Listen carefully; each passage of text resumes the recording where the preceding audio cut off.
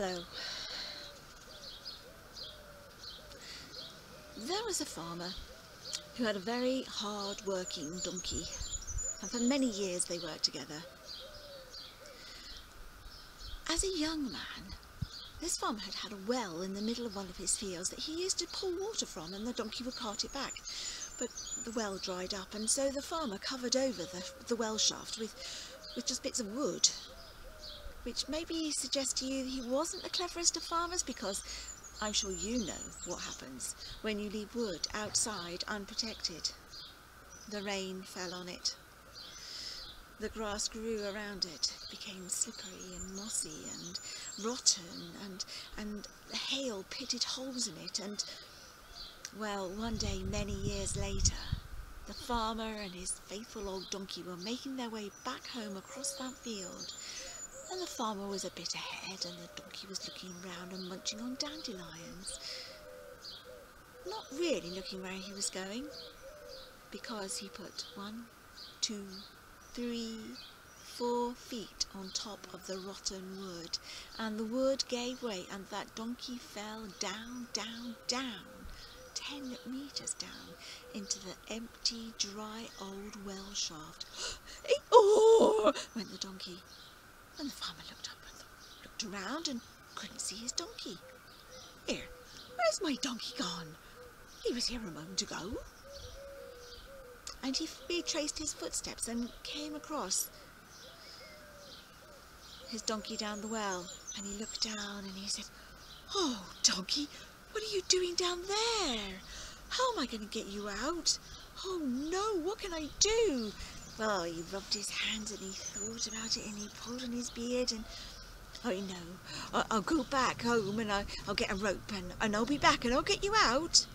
And so he hurried on home and he looked in his tumble-down shed that was crammed full of who knows what, and found a good stout piece of rope and brought it back, and he kept hold of one end of the rope and he threw the other end down to the donkey, and he said to the donkey, "Here, donkey, you tie that round yourself and I'll pull you up."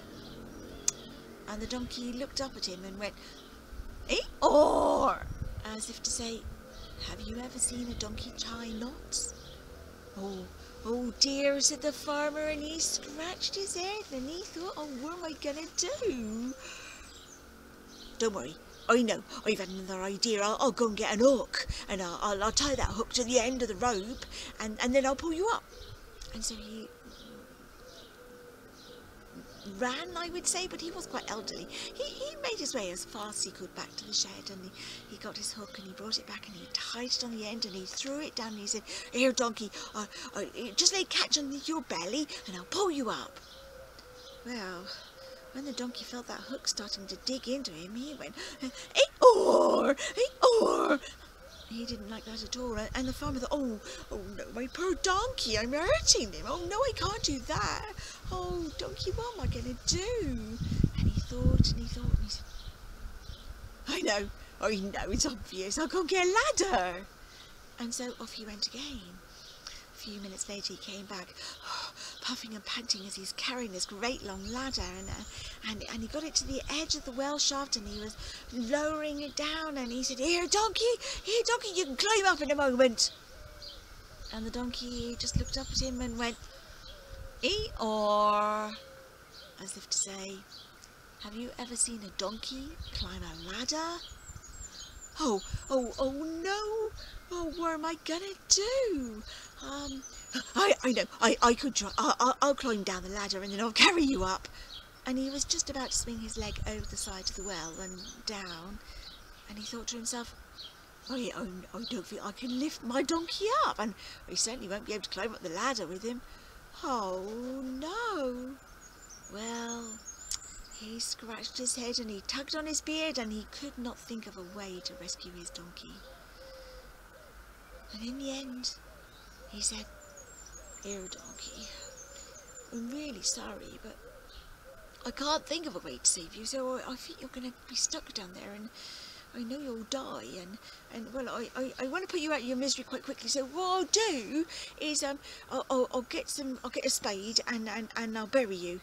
In fact, I'll get some of my friends to come and help me." And so off he went again, and maybe half an hour later, He came out with 4 friends, each of them carrying a spade, and he explained what was going to happen. And he said, "Now we're going to shovel the soil down in there, and we'll bury that donkey, and he'll suffocate. Now he'll make quite a lot of noise to start off with, but you rest assured, after about 10 minutes, it will stop, and we'll keep going, and then it'll be done." Well, they picked up their shovels, and they started putting that soil down the well shaft. You should have heard that poor donkey. Oh, it was heartbreaking. That donkey was braying and "Ee-oh! Ee-oh!" as if, "What are you doing to me?" But sure enough, after about 10 minutes, the noise stopped. And the farmer said, "Oh, keep going a bit longer, just a bit longer." And so they did. Until finally the farmer said, "Okay, let's give it a go. I'll have a look now. We'll stop. And I'll say my goodbyes." And he peered down the well shaft and he said, "Goodbye, donkey." And instead of seeing like soil and sticks, looking up at him from the well shaft was his donkey, not buried underneath the soil, but on top of it. And as if to say, "What do you think you're doing?" And just at that moment, one of his other friends actually put another shovelful of soil down, and it landed on the donkey's back, and the donkey shook itself, and that soil fell off, and then the donkey trod on it, patting it down, giving himself something to stand on. And then the farmer realised, "That's how to get my donkey out. Oh yeah, come on everybody, keep shoveling." And so they did. They carried on shoveling soil down into their well shaft, and that donkey, the soil landed on his back. He shook, he stamped, and he got higher and higher and higher up the well shaft until finally he was able to just walk out as right as rain. Ha! So now you know what to do if you ever come across a donkey stuck down a well. But also, if you ever feel that you're in a bit of a hole and, well, you feel that people are shoveling the dirt on you, just give yourself a shake and use that dirt and climb up out of the hole and show the world you can do it.